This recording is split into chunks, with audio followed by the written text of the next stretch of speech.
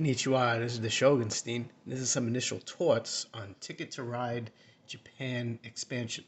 There's also an Italy map on the other side, but we have not played that yet. So we're going to be looking at the Japan expansion, and just keep in mind it is an expansion to the regular base game or the Europe version. So right away, I'm going to say that one of the things that I didn't like about this game, being that it was an expansion, the rule book, rather than just write a line or two about what the rule was in the base game, would just say, look at the base game. Now, there aren't a lot of rules to Ticket to Ride Japan, or most of the Ticket to Ride games, and I just felt that that was kind of a little bit of a cop out, I think, in the rule book, rather than making me double check in the Europe rule book or the base game rule book. I think they could have just written a sentence or two reminding you, hey, you get 4 tickets to start, or if you get three, wild, the multicolor engines, you got to redo you got to shuffle the cards. I think it was just a little bit of a cop out to like just say see the other rule book. So that's basically really though my only complaint about the game. Other than that, we really did enjoy this map, and I especially enjoyed the theme, as I am a someone who has a side hustle in teaching Japanese history and culture. I've also made a number of trips to Japan, so I just really enjoy Japanese themed games. And this game, playing it in this map, brought back a lot of memories. When I look at the Kyoto, I remember taking the Shinkansen from Kyoto to Himeji. I remember I went to go to Himeji Castle, and I remember there was a lady circling around on her bike when I got out of the train station. And it turned out it was a lady who had been taking English at a local school, and she wanted to practice her English talking to me. And I remember when I was done talking to her and I was heading to the castle, I just asked her what was a good place to eat. She gave me these very specific directions. And when I went there to go eat, she had given me directions to McDonald's. So there I'm in Himeji, just went to Himeji Castle. So looking forward to having a great Japanese meal. And she gave me directions to McDonald's. But it brought back a lot of good memories like that. So I really enjoyed the map and seeing some of these places. I remember my ill-fated trip into Ginza, where I was denied entry into a number of places that were too nice for me. And I remember having to go back to the hotel, and ended up at a yakitori stand eating octopus and shark on the street, which ended up being a lot more fun than Ginza. But I remember taking the bus into Ginza and not getting into all those places. So I really enjoyed this map in terms of a lot of the memories, going to Matsumoto Castle with Sugimoto-san. Just a lot of great memories, getting those great pancakes in Hiroshima. So I really enjoyed the maps. That's one thing I'm going to say about this game. As someone who has traveled to Japan and likes studying Japanese history, the map was a lot of fun. Now, what was also interesting in playing the game was this sort of, my kid called it like transport. So when you're going to Tokyo, or if you're going onto the island of Kyushu, you're going to be going to places on the map here, in the main map. And here we got like Tokyo. That's a great example. So to get to the Tokyo map here, if you're connecting routes, you got to first go here, and then you transport to here. So that's sort of like a more blown up, a more specific, detailed map. Same thing, you go to Kokura, you go here, and then you end up here. So there is that sort of transport mechanism to connect your routes. So that was kind of neat. And the other thing that's different, obviously, is the bullet trains or the Shinkansens, where it's the gray. Now, typically in Ticket to Ride, the gray, you just need the same, either the wilds or that number of cards of the same color. So the Shinkansens work the same way, but now, once you make the route, anyone can use the Shinkansen route to connect their routes here. So you're making Shinkansen routes, which you don't have to put a bunch of your trains there, but you're going to put a Shinkansen. And there's a finite number of Shinkansens because there are more Shinkansen routes than there are Shinkansens. Once these Shinkansen trains run out, then they become regular gray routes.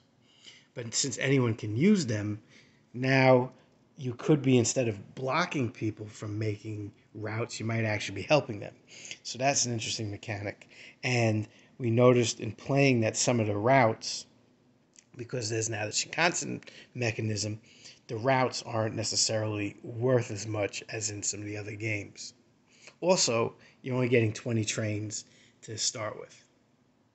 Now with the Shinkansens, there's an interesting scoring mechanism because every time you make a Shinkansen, even though you're opening up other people to use routes, you're scoring based on the number of trains you cards you use to make the routes. In this case, this was 3, so you always put one Shinkansen, but it's gonna be scored on the Shinkansen track based on the number of cards you used to make the Shinkansen route. So here would be 3, here would be 2, here would be 1, here would be 3, and each time you do it, you're gonna move up on this track.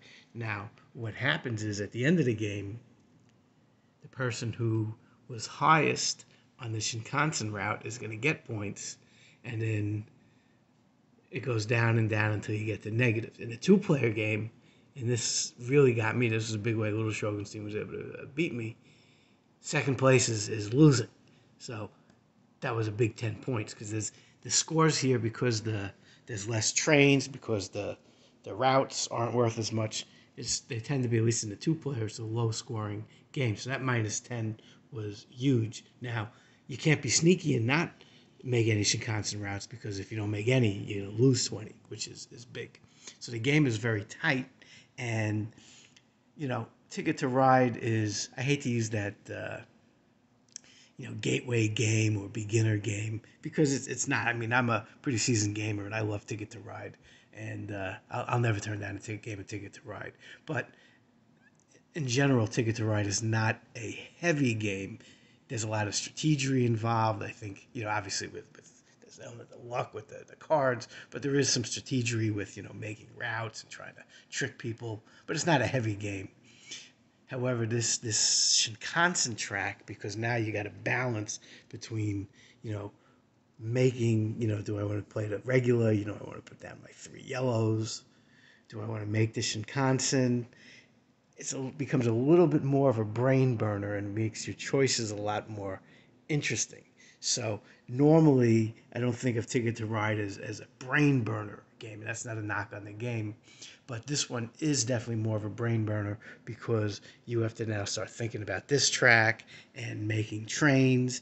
And you'll see something here, something clever. As I was running out of trains here, I was able to focus on making Shinkansens, because I was trying to get from Kyoto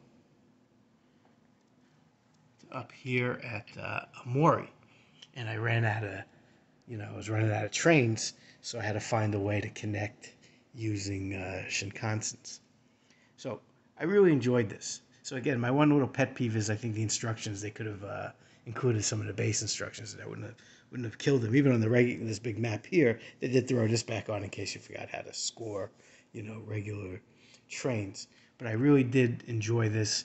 It was very nostalgic for me, thinking of all my travels in Japan with, I have a side hustle in education. I travel with teachers, or travel with Sugimoto-san, or I did take students to Japan one year. So it was very nostalgic to play this. I love Ticket to Ride. Again, I'll never turn down a game of Ticket to Ride. So to be able to combine Japan and Ticket to Ride and Shinkansens was great. The rules, again, other than having to maybe check the base rules again, which I thought was, again, a little bit of a pain in the neck. The rules were very easily explained, so this is not, again, there's only like 2 or 3 changes from the regular game, so it's really easy to learn.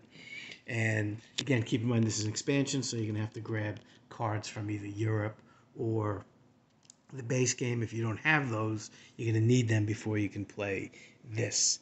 And maybe before you go out and buy the base game, I would check, a used game sale, or even, the Goodwill, because there's plenty of copies of Ticket to Ride out there. So I'm glad I found a Europe for like $3, and I'm able to just use the cards and the trains.